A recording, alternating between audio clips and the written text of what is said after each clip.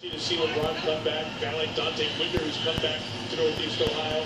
Connor Shaw making his debut here for the Browns, and he throws complete.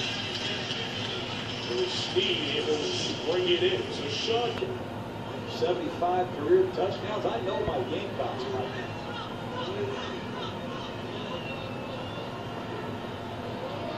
Did you do all that research yourself? I spoke at the South Carolina football camp. Isaiah Crowe, don't you remember?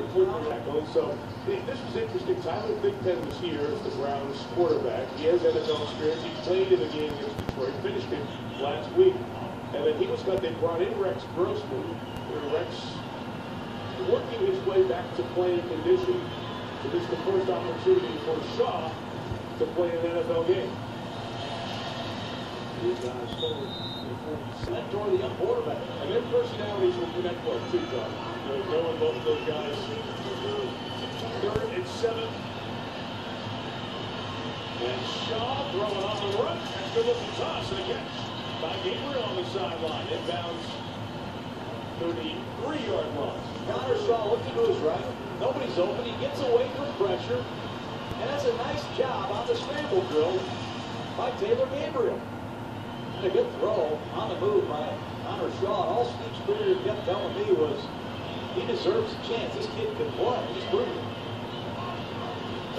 22 on the completion. Dion Lewis taken for 3 yards. In front of this pistol and this read option offense.